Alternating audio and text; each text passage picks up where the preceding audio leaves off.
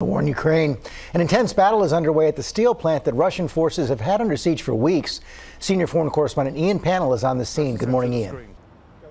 Yeah, good morning from Kyiv, Ukraine's second largest city, and one that's been heavily bombarded since day one of this war. You can see some of the destruction behind me. That was an educational institute for government employees. It was razed to the ground by 2 Russian missiles. There was a time when we thought that Russia would take over this city, but today it's Ukrainian troops who are pushing them back.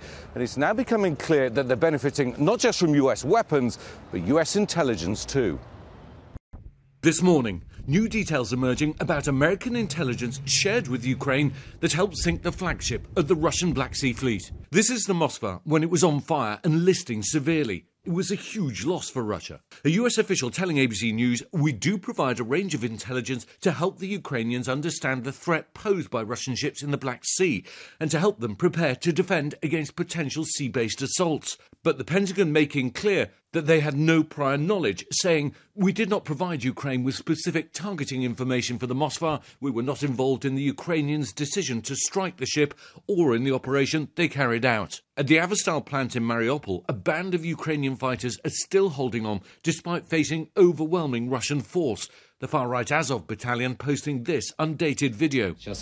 And this one, also put out by Azov, apparently showing this man, a medic, still trapped inside the plant, saying, "I don't know if there's a tomorrow for me. We're permanently under fire from the air, the sea and the land." In Lviv, video posted on social media and verified by ABC News shows Tuesday's attack on a power plant as Russia hits key infrastructure sites. And in the east, in the destroyed city of Popasna, Russian forces appearing to capture people in military uniforms, seen in this undated video posted by pro-Russian separatists.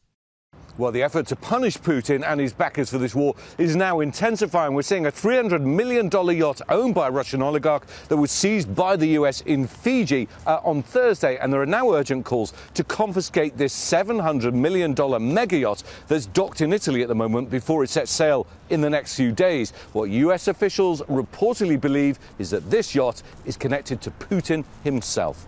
Michael? All right, thank you so much, Ian.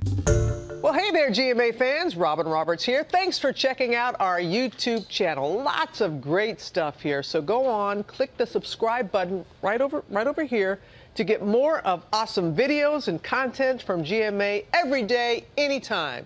We thank you for watching, and we'll see you in the morning on GMA.